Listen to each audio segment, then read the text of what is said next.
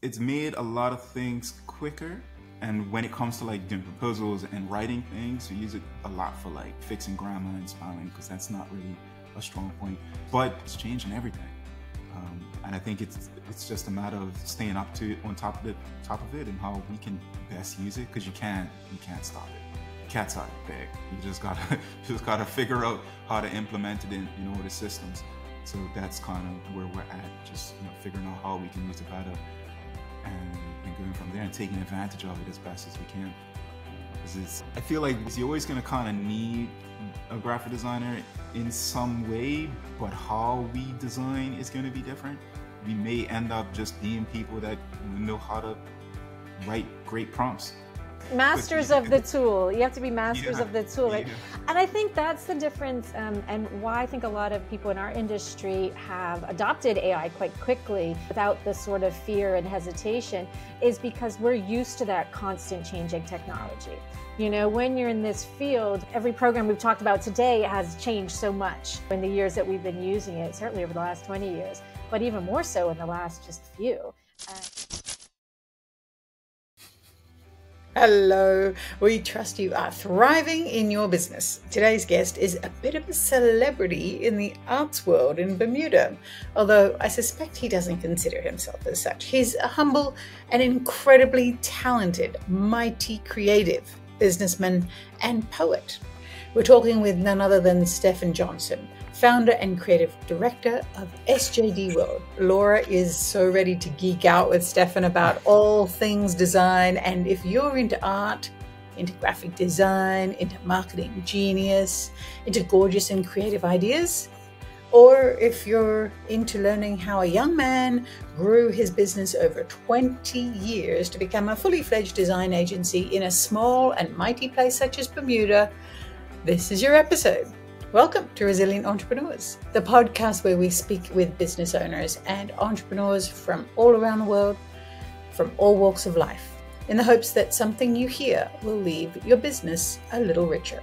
We're your co-hosts, Vicky and Laura from 2-for-1 Branding, supporting new entrepreneurs as they launch their business and offering you the tools you need to succeed. It's exactly why we invite experienced, successful entrepreneurs like Stephan to this show to share his wisdom with you on this podcast. Now we ask just one thing from you, if you will.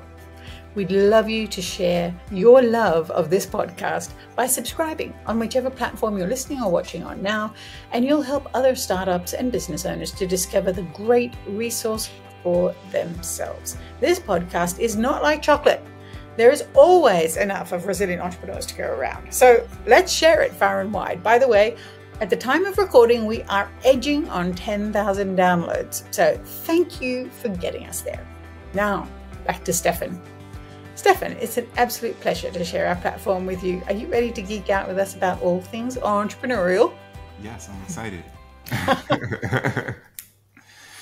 Thanks, Steph. We're so excited to have you here. I always like to start these conversations understanding a bit about, our childhood, our journey, where you started. So you're a young man, grew up in Bermuda. That's pretty interesting. We have a lot of international listeners out there. So I think they'd love to hear what growing up in Bermuda was like and what your childhood experiences were like. Were you an entrepreneurial type kid? What were your parents like? Give us a little bit of that backstory so we understand you a bit better. Yeah, I feel like I was a little bit of an entrepreneur growing up. It was kind of a mix of I always loved to be creative. I struggled with, I remember I had an art class once and my art teacher told me I had great ideas, but the execution wasn't always that great. So when growing up, I loved to be creative in different ways. I did sell art from time to time, but all of this has kind of evolved over the years. It wasn't really kind of a goal to be an entrepreneur. It's just kind of like, hey, this is what's happening. Let's roll with it. So growing up in Bermuda, it's island life. It's a small community and everybody you kind of know, everyone kind of looks familiar. I didn't know in the beginning what I was doing. Originally, I wanted to be a boat pilot. So I was very interested in learning about waters and I wanted to study everything nautical in school. So I was gearing up to go to school to study, to get into that field. And before then I had sailed on the toll ships, because the toll ships had come to Bermuda. And I sailed from Boston to Halifax. So I flew out to Boston and sailed on a Polish ship. And when I got to Halifax, I purchased a scanner. And I brought the scanner back to Bermuda, and it wasn't working. So I left it in the corner for a couple months, and I was so angry that I spent money on this scanner. I took it apart and I fixed it, and I started scanning images and manipulating them, and I've been doing that ever since. The boat idea just went straight out the window. And I started to play around with it a little bit more. And then over time, I was speaking to different people, and one of those people was Laura. And I was like, what is this? What am I doing? I'm trying to figure out what these next things are. I really love manipulating things on the computer. I didn't know what it was called. And everyone was giving me different advice and telling me what it was. And at this point, I still didn't kind of know what I wanted to do. I was caught between leaving this boat pilot idea to computers and images. So I went away to Acadia University for 1 year, where I was just kind of doing general studies. Financially, it was a bad move, but I grew as a person. So that was awesome. And when I was there, that's when I actually started conversations with Laura. I'm like, yo, I don't know what this is called. Like, what am I doing exactly? And she gave me advice on what this is called, and some schools, and amongst a few other people were telling me what it was. So after Acadia, I moved back to Bermuda. I worked here for a year. I was working at Washington Magazines, which was a magazine bookstore here. And what I would do is I was ordering Photoshop books in, because back then you have books with the CDs in it. I would order them in, and whoever purchased it, I would slip in my portfolio in the bags. And that's kind of how I met a lot of the industry here on the island. So people were like, oh, cool. Well, this is what you do. This is where I went to school. And it was really kind of an undercover hustle where I created a whole section in the bookstore full of like Photoshop, Illustrator, design books. And whoever purchased it, they got my portfolio. And so from there, I went to George Brown College School of Design in Toronto. And that was actually the first time that school made complete sense to me. Like everything just stuck. Like it was so weird. Like I'll go to class, and everything made sense. Like I didn't even have to study afterwards. Everything just started to click. So I was in design school for 3 years, and then I worked in Toronto around the city for a year. And then decided to come back to Bermuda in 2010 to start the business full time. The company actually started online as like an online magazine where I was featuring people, artists, poets, writers, other designers. Started that in 2004, where I was also promoting my work. So I was kind of like promoting my stuff and my portfolio, but also featuring people. So people were coming to check their friends out, and also they were getting used to my brand and what I was doing. And it wasn't until I had one of my professors, we had been nominated for a Webby Award, which was it's a big online website award, and in the student category. And I was telling one of my professors this, and he was like, you know what, this can be your full-time job. And I was like, what do you mean? And that was kind of a light bulb moment where I realized that this is something that I can kind of do and not just a hobby. And from there was a slow shift from kind of just being this thing that I did on the internet called SJD World to being a business. And it was all very organic. It wasn't like after he told me, I just like, oh, I'm gonna start a business. It was kind of like, okay, it was just my whole mindset slowly shift into turning it into a business. And yeah, from there, I worked in the city for design studio and print shop for 3 years. And then, like I was mentioning, I freelanced around the city for a year, and then came back here in 2010 to do it full time. And then, yeah, from then it's been nonstop. I love your story. I love your journey. I love that I was a part of it too. Yes. And yeah, I met Stephan when, I thought you were in high school, but I guess you were graduated high school. You were already started in university.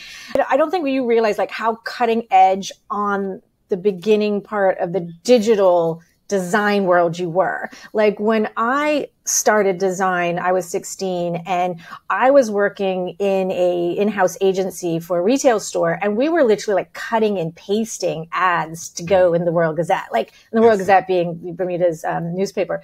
And it seems like such a lifetime ago. It's so insane to know, like, it used to take 2 weeks to design an ad. Like now it takes 2 hours. Like the difference is drastic. But while I was in university, I started learning Photoshop, and then it was Quark Express. We didn't really have InDesign, right? It was like before then.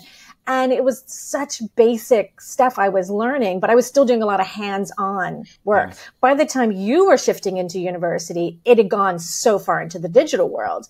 Yes. And you were able to learn that digital design where so many other people were still trying to catch up and figure it out, because now we were past university age and now we were trying to learn it. So you had such a unique opportunity to get in there before others. And that helped, I think, your rise so quickly, because when you did come back to Bermuda, you had the knowledge, some experience by being outside, which I think is a good lesson for young entrepreneurs and people who want to do something and you come from a small town, like just get out, go see the bigger world, get experience in a big agency or any business that you're interested in, get that experience early on, and then you can create your own thing. So I love that that's all your journey. And it's just really helped me understand right now just how cutting edge you were. And when you came back to Bermuda, like tell us what it was like to shift into launching your business here. Did you find it difficult? Was it easy? Had you already built up enough name by sharing all those portfolios? I love that story, by the way. So tell us what launching was like. Like we love the early stages, right? Yeah, so I came back. I remember I had a broken laptop and I had one bag of clothes and I landed in my basement, my family's basement. And from there, Bermuda's super expensive. So it was just trying to save up enough money to get, a new computer, and then working out the basement. My personal and business was all merged into one. Trying to have business meetings in my basement bedroom. And this is all before, Zoom and online meetings were really a thing. So it was, I think one of the biggest challenges was getting money to get it going and also convincing people that I'm really doing this. You know what I mean? As things started to grow and I saved money, I rented one of the apartments in my granny's house next door. So she had a vacant apartment. I turned it into an office, and I started from there. And then it started to slowly legitimize the company in different ways, bringing on different team members. And then after like 2-3 years in that apartment, then we moved into this location here, which is on Front Street in Bermuda. And we've been here for about 10 years. So the team has grown. There's right now, including myself, there's 6 of us. There's myself, Talisa McGlashan, Anna Dill. We've got a new intern, new admin, web support person that we're slowly bringing in. Her name's Raven Walker. And we have 2 web developers in the south of India, and they've been with me for about 10, 11 years. So I think from the basement, it was just very, very hard to get the money to legitimize.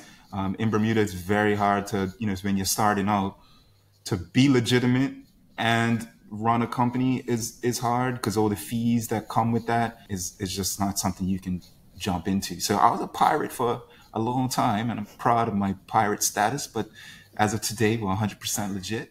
But we had to, avoid things to get it going, because there was no other way. Like you had to do what you had to do.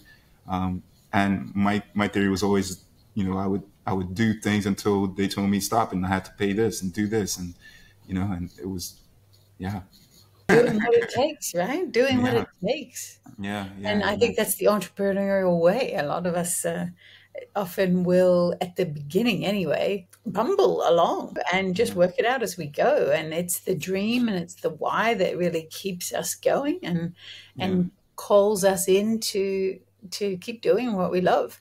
And so when you say it wasn't necessarily legitimate, are you saying that you didn't set it up as a corporate entity? Correct. And maybe didn't pay some of the things that we're meant to pay? No, for sure.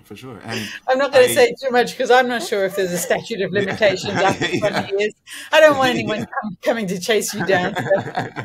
It's one of those things where you go and then you hit a limit and they're like, okay, you need to do this, and then you got to do what you got to do, and you reach a new level, and you're like, okay, this is new era up here. Now what I got to do next, and you just keep on going until someone says, hey, hold on, you got to do this. So it was just kind of one of those things, which I think is normal for everyone here. Because there's a lot of gray areas on, when you're starting a business and, you're trying to get everything you need, and there's only so much that you can do. I didn't incorporate SJD World until like 2 years ago. So before it was just a sole proprietorship. and we incorporated it because of we started to move in a lot of different spaces and offer a lot of different types of services. One of them specifically our subscription model that we've been working on, where clients can pay for the whole year in advance for unlimited design support, which is a high value service, which we've been slowly developing. So those kind of offerings, because it costs more than the normal things, then, decide to incorporate. And obviously the team got bigger, so and our clients got bigger, so we had to protect ourselves in that way. But it's been a journey. It's been like, okay, figure this out. As you do. And I wanted to ask you, how did you learn about business? Because back then, now we can avail ourselves in Bermuda of a number of accelerators for entrepreneurs. And of course, the BEDC, the Bermuda Economic Development Corporation, is an opportunity for people to always get the answers that they need if they're starting out in business. Yes. How did you learn about business? I'm really just been making it up as I go along. I didn't study any business in any school. In 2017, I did take a Streetwise MBA course at the college, which was in partnership with the BEDC, I think at the time. Yeah, I recall that one. Yeah. So that was very interesting for me because by 2017, I was rolling. So taking that course, it was kind of cool because it put names to things that I was doing. So things that I kind of figured out organically, I was like, oh, that's what that's called. And then also talking to other entrepreneurs who were in the course who had problems that I've already solved, or they've solved problems that I was having. So for me, it was kind of like you're driving and just cleaning the windshield a little bit, like, okay, cool, I know what this is called now, or this is how somebody else has solved the problem. But as far as business, I've just made a lot of mistakes and learned from everything. Like I like to say, there's no losses. There's only lessons, and a lot of people say that, but it's fact. If you feel like things are falling apart, you just gotta, study it, figure out what happened, what went wrong, and keep it moving. But yeah, it's really just been me making it up as I go along, and that's probably beginning. Even going back to like going into someone stops me is just kind of figuring it out. Yeah, I kind of like that. What about failure? Because you're just kind of mentioning about making mistakes and learning the lesson. So what is your mindset around failure? And has there ever been like a moment where that was it for you and you're like, maybe I need to go hit a 9-to-5 and forget this business thing? There was never really a moment where I was like, I'll hit a 9-to-5. But there was like brief moments where I'll be like, I'm not going to do that again. You know what I mean? A lot of times I feel like I've come too far to turn back now. I'm just like, oh man, I've come way too far to turn around. Like I like that. I like that. Yeah. Turn around now, I'm going to regret it for the rest of my life. So I'll have that thought and I'm like, all right, cool, let's keep going. But yeah, it's at this point, I'm in way too deep. And I don't think I could work for anyone at this point. But there hasn't been like a hard stop where I'm like, oh, I just feel like giving up. It's been a new challenge because we're into so many different spaces. Like we may fail in something specific, but then also there's been a lot of success in something else that we're doing. So it's always been kind of finding that balance. How important, Stephan, is partnerships and your team that you've built? Yeah, team is super important. I feel like that's one of the things that I'm most proud of because, it's only so much that one person can do in a day. So having a great team around you, only, pushes the company forward and supports you. So I don't go too crazy. So the team is super important. That's one of the most things that I'm proud of, the people that I have around me. And the majority of people around me, they've been around me for years. So we don't have a big turnover rate. So I've been very lucky with the people that I've been able to hire. So that's been super important. I don't think it's anything to do with luck.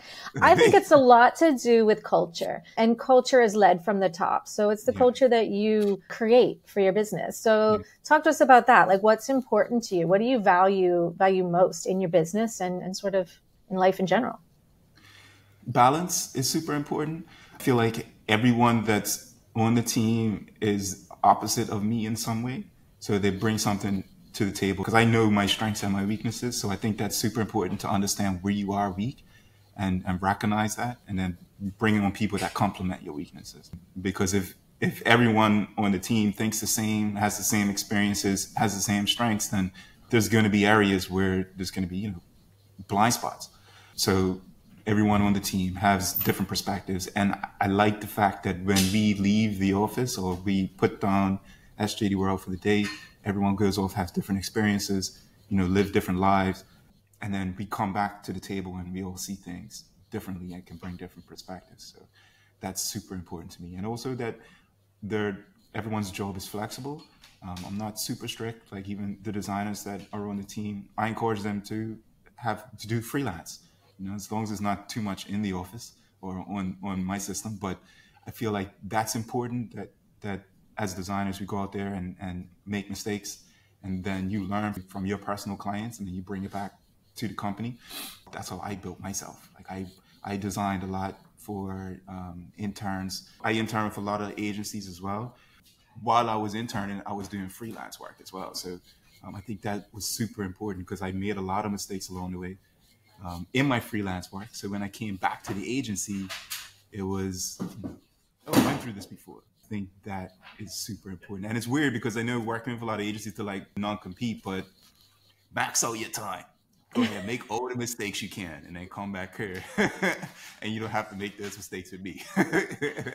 I 100% support that, and I think it's really there's a lot of people out there, I'm sure, listening here that maybe have a 9-to-5, and they're just sort of in the stage of having a hustle and wanting to turn it into a full-time career, because that's how a lot of us start out as entrepreneurs. Maybe we have a full-time job. My story is I got made redundant while working, and I was freelancing for a few other clients. And I was like, well, maybe if I can figure out how to turn this freelancing thing into more of a full-time gig. Yeah. And absolutely, that's exactly how my journey started into entrepreneurship. So there's nothing wrong with that. I totally agree. And most people have to hide it. Like most people have to hide their side hustle, right? But I love your mindset. I think that's really key. And giving your employees the permission to explore and figure out different things. And often, like you, I bet they're doing other things besides just graphic design. So let's talk about your side hustles that you have beyond running a very successful agency. But you're also a poet, you're an actor. Let's talk a little bit about your poetry, because I think you were designing like CD covers for your poetry when I first met you too. So you were doing that way back then. So tell us a little about poetry and what that means to you. Yeah, so I've released 3 poetry albums. My last one was in 2011. I haven't done a lot since then because I've been building the company. But it's another passion of mine, and I love putting together the albums because it uses both sides of my brain. So I was able to write it and then put together all the album artwork. So back when we were putting out CDs, we do the whole album package and all the promotional material, and I was writing it. The only thing that I wasn't doing was actually the recording aspect. I knew nothing about that. So my good friend James Brooks, I brought him on to partner with putting together the albums. So the albums, to me, in reference to the company, I see the company as kind of like a plant, and the albums and the poetry was like flower and the fruit, where it's not something that always comes out, but when it does, it's great, and it uses both sides of my mind. So I really get off on doing the poetry, writing, recording, and the design element of it all. So over the past 13 years, I haven't really been doing as much as I have in the past, but I've been trying to do different things with my catalog. So last year specifically, we put out a short film called Bermudian Poet with another friend of mine named Mark Dal Rodriguez. And we're about to release May 24th, which is a big Bermudian holiday here, a short film called Thoughts Become Things, which is about a young Gumbe. Gumbe is a native cultural figure here in Bermuda who goes to sleep one night and meets his ancestors, which we're super excited about. And I don't like to speak a lot about projects before they come out, but this one, there's something very special about it. We were able to involve 6 Gombe troops at the time. That was all the troops on the island. Now I believe there's 2 more that have come out since we finished shooting. So it's very, very, very special, and I'm excited for that one to be released. So the poetry is something that's kind of ever evolving, and I bring it out from time to time on different things. It's kind of like when I'm in the moment or when things happen, or it's a very spiritual craft. So it's not something that I do for commercial use. It's not like, people hire me to do it. That's never really been the vibe for the poetry. It's been kind of therapeutic in a way more, and the graphic design is kind of the commercial thing that I do. Yeah. And my friend James had to actually convince me to sell the albums. I wanted to just give them away for free. He was like, nah, we gotta sell it. And I was like, I don't know, man. But yeah, I hope to revisit the album thing again one day. But for now, it's just been kind of the short films and finding out other ways that I can bring the poetry to life. Yeah, it sounds like the poetry and the films are such an expression of yourself and really sharing who you are behind the business face.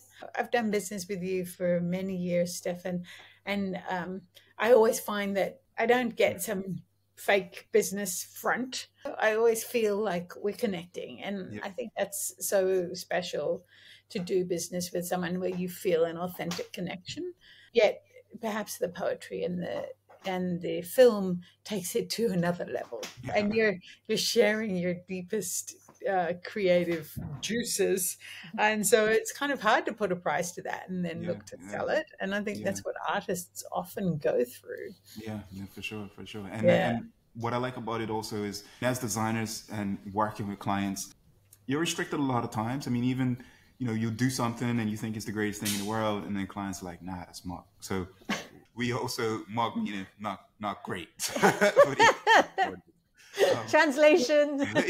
Yeah. So those kind of projects, those experimental projects that the company does, it helps us to continue to be creative. So the company, we also have an online shop where we sell stuff that we create. Way down the line, I hope the company gets in a space where we're not servicing as many clients as we are now, but we're just kind of creating cool things and being able to sell them online.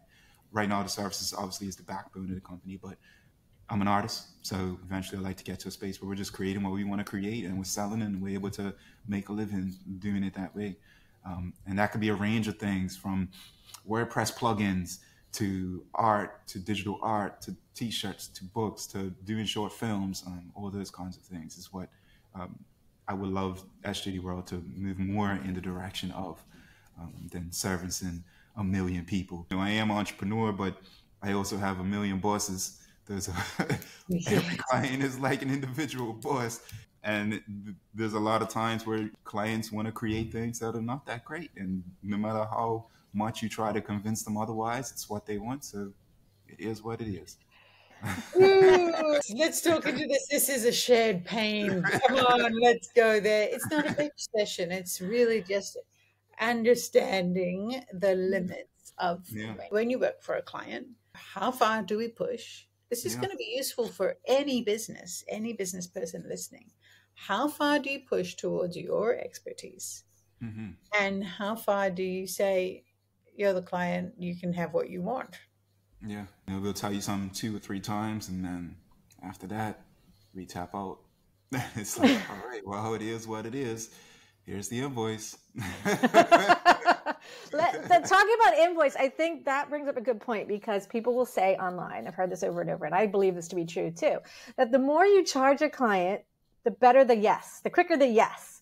Yeah. Because there's a difference between a low budget client and a high budget client. Let's talk about that a little bit. Like, in your experience, when you're doing the bigger projects with the bigger clients that have the higher budgets, are they hiring your expertise primarily? Do you know what I mean? Like, I think they put you up as the expert because your price is up there too. So for those starting out, or, beginning stages and can't figure out pricing, right? It is the biggest stress.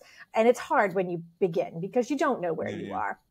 And where you land in the rest of the, ecosphere. But like, talk about that, like the difference between a low budget and high budget project, and how are they different?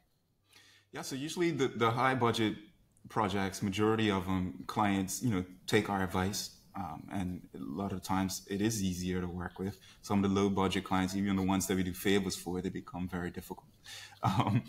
As we started to increase the pricing, we did, the headaches slowed down a little bit, because, we started to only attract people that were serious. some people will come in, we'll tell the pricing. They're like, no, it's okay. We'll find somebody else. I'm like, all right, great.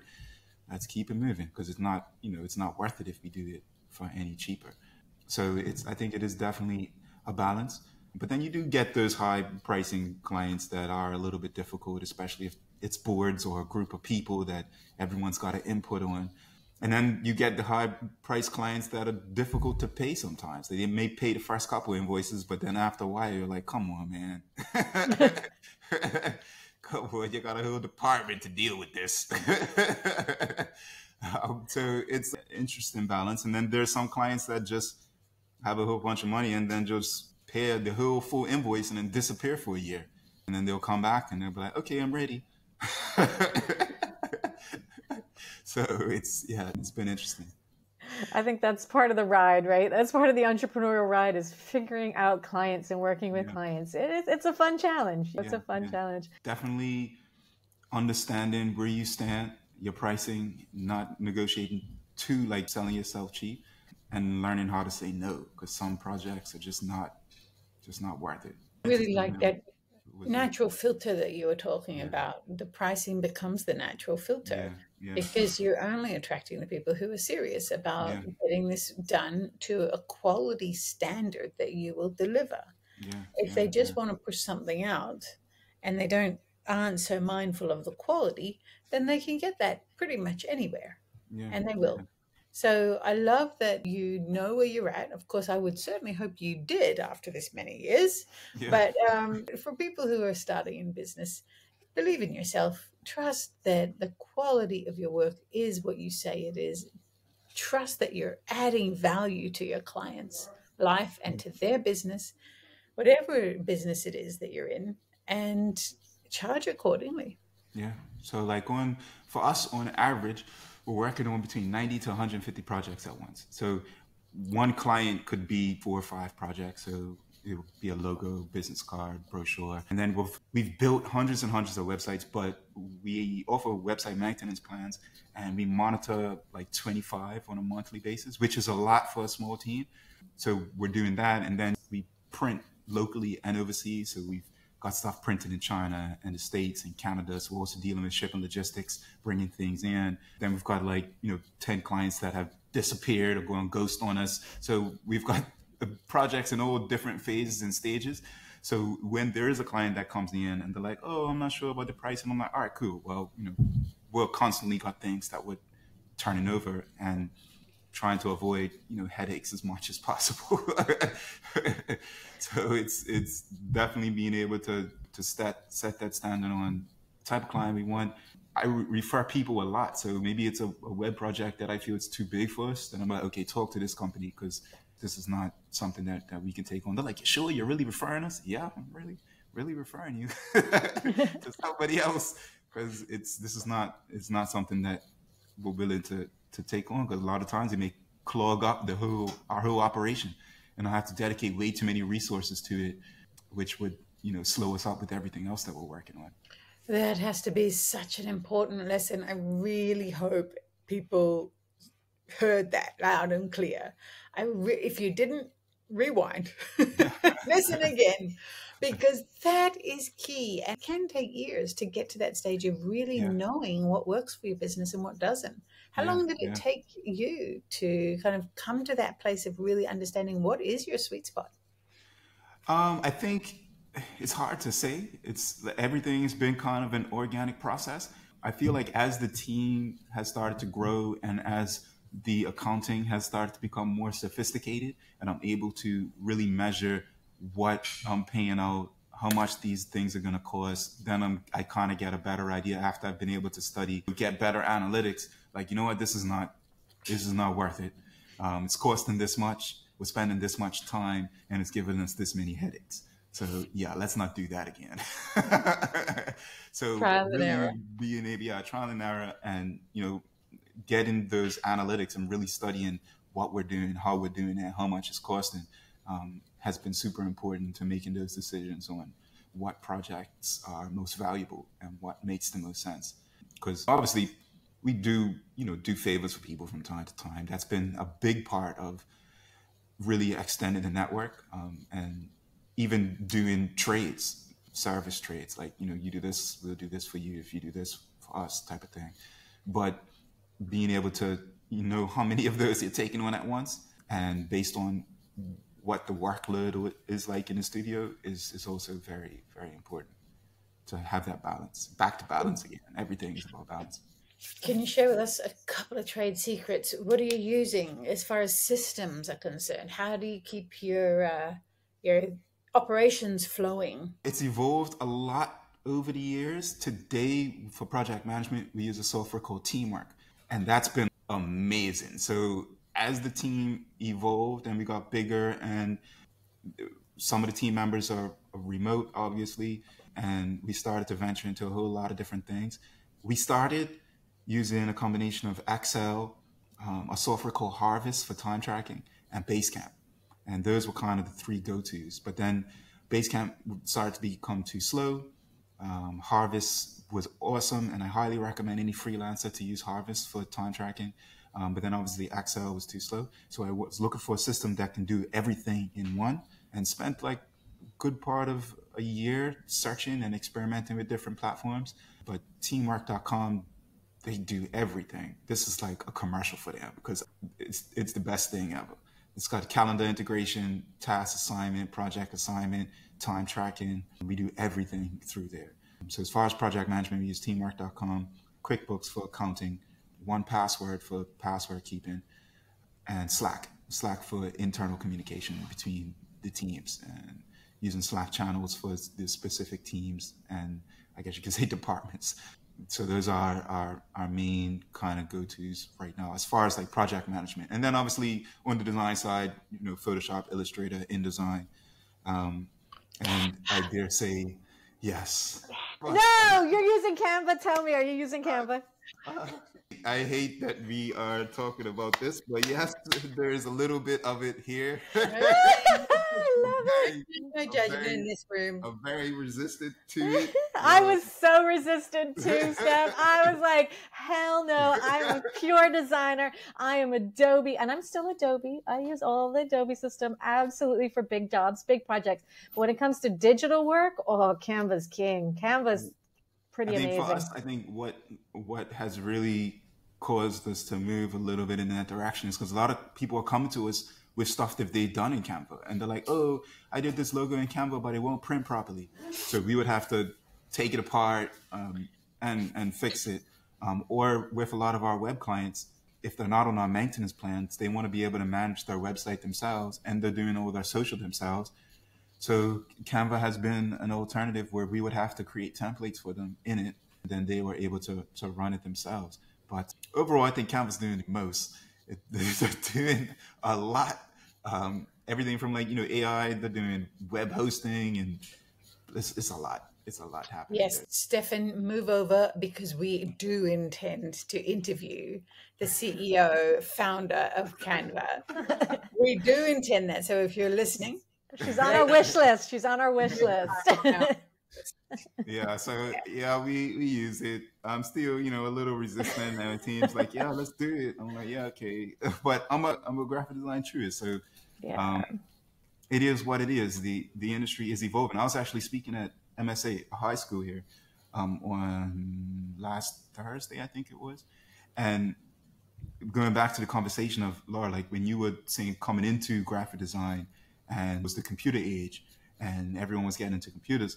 And now I'm speaking to them, and they're coming into graphic design, and it's the AI age, where it may have taken me 30 minutes to an hour to cut somebody out of a photo. And now it's like, you could just double click on your phone, or, Photoshop has that already built in, and where it's all kind of instant, that is a huge shift when it comes on this side, because everything can be done so quickly now, where it is almost like the shift into computer age, where now AI is just as huge of a shift coming into the industry. How do you see AI changing your workplace and the type of work that you do? It's made a lot of things quicker. And when it comes to like doing proposals and writing things, we use it a lot for like fixing grammar and spelling, because that's not really a strong point. But it's changing everything. And I think it's just a matter of staying on top of it and how we can best use it, because you can't stop it. The cat's out of the bag. You just gotta just gotta figure out how to implement it in all the systems. So that's kind of where we're at, just figuring out how we can use it better, and going from there and taking advantage of it as best as we can. Because I feel like you're always going to kind of need a graphic designer in some way, but how we design is going to be different. We may end up just being people that know how to write great prompts. Masters of the tool. You have to be masters Yeah, of the tool, right? yeah, And I think that's the difference, and why I think a lot of people in our industry have adopted AI quite quickly without this sort of fear and hesitation, is because we're used to that constant changing technology. When you're in this field, every program we've talked about today has changed so much in the years that we've been using it, certainly over the last 20 years, but even more so in the last just few. And I was going to ask you about AI too, and how you felt about it. And it didn't surprise me that that was your response, because I think you're right. The cat's out of the bag. It is what it is. These kids coming out of school now, they're coming into a totally different world. And if they're going into a creative field, it's going to be throughout their field. So how do you adopt it? How do you use it? How do you become great at it? And how do you become the master of the tool? Because then there's going to be people using other tools and in other businesses, and they're not going to be masters of that tool. So you're going to get hired because you're great at it. No matter if it takes you 2 hours or 20 minutes, that's not going to be the issue. But we're probably going to produce a substantial amount of quantity of work that we weren't able to in the future. And that's going to be interesting. But one thing I believe this strongly, is that people are always going to want entertainment. Always. Visual arts and entertainment, acting, music, poetry. People are always going to want that, because why? Because we need escape from the drudgery of life and the 9 to 5 and the worksheets and whatever you might be doing. The creative arts is what brings us that escape, whether you just love to go to the movies or you like to read, so that won't change. The desire for that won't change, but certainly how we produce it, I think, is really going to change. And I think there's always going to be people that are not creative and just don't have the time and just don't even want to, even if AI is involved and they just have to type a prompt, people that are just not going to want to do it. We are here to service those people. So using whatever tools we have to use. And if it is easier for us and I can still charge you the hour, then sure. But speaking about that, charging the hour, right? Well, maybe that's what really needs to change in our industry. Charging by the hour, when you can produce 20 projects in an hour versus one or half one. I mean, the management of that amount of clients and that amount of work is what's going to take up more time than the creation of that work, right? How do we charge for things? How do we change that mindset from dollar per hour to project-based pricing? What's your thoughts on that? So for us, everything is based on time. So when the designers come in, you have your list of projects, and for each project has a stopwatch. So it's start and stop, start and stop. And then at the end of the month, I run a report and pay you based on the time that you have clocked. So it is based per hour, but it is also per project. So if we've only clocked 15 minutes or 20 minutes, then that's what the clients can get charged on. So it's more incremental now, where it's not just an hour. I mean, we could charge for 35 minutes. I mean, obviously, if it's close to an hour, we'll round it up close to 40. The increments will be 15, 30, 45, and an hour. And we're able to supply reports if the client wants it. Where back in the day, before the online timekeeping, it'll be like, okay, this project is an hour. I'm going to write it in a project folder and then submit it to the account manager, where everything is literally tracked down to the minute on this side. So guys, what do you think about charging for value, not time at all, what the project is actually worth? Not worth based on how long it took you, but the value it brings to your client. I think when it comes down to the pricing on our end, there is a bit of that as well. So when at the end of the month for our bigger clients, when we'll run a report and see how much time was clocked by the team, based on the team members' experience and level. I'll look at that, and then maybe one of the designers clocked 50 hours on a project, and that 50 hours is based on the rate that I'm paying them, and the studio rate is obviously a lot higher. So you value that out, and I may not charge the client 50 hours, may charge them 40 hours, but the company's still making money based on whatever that is. So it comes down to the pricing for me, like based on how much time was clocked, the complexity of the project, who was working on it. So it is kind of a deep calculation on this side, and where value is added, where it is this base per hour, but also how complex was this? How long it took us to learn how to do this task, and then what is fair also. All right. So my takeaway from this whole conversation is that there is no cookie cutter pricing. Oh, no. We just need to work it out for ourselves, what feels right for us as business owners and what feels right for our clients. And again, who we're niching to, who our target market is, that will change depending on who our client is.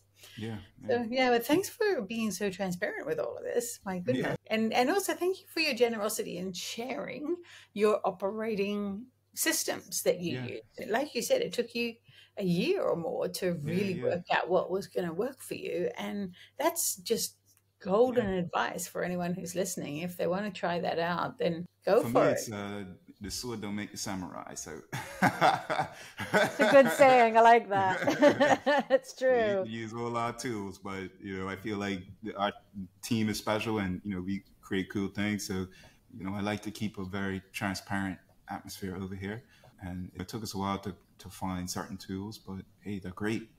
It is what it is. What do you love most about being an entrepreneur? My freedom. If I find a need to travel, I can. I can do what I want to do when I want to do it. If I need to stay home and work from home, I don't really do that much because I've designed this studio. It's completely comfortable and it has everything I need for what I want to do, and I've made a very clear separation between work and home. But if I wanted to, then, I could. If I want to leave at any particular time, I could. Just the freedom. I think that's the best part. Obviously, it has its headaches and its stresses, but I think the freedom, and every day is on purpose. For me, it's kind of a thing to live by. Like it's, laying a brick every day for the future. I'm going to do this because in the future, this is going to help me here, and planting seeds in different ways and different things. And then it eventually all comes together. Well, speaking of the future, any big audacious goals for your future? Not too big. I mean, it's been interesting because I get asked that question a lot. Like, what's the end goal? And it's mostly been about the journey here, where it's like, oh, I want to do this, or let's try to do this, or let's do a short film, or let's bring on another person, or this feels right. Let's kind of move in this way. I think eventually, like I was saying before, I would like to get a place where we're just creating and selling, and we're making money off of things that we create and not servicing so many people. So I think that will be the eventual shift slowly. But when? I don't know. Hopefully before I'm 65.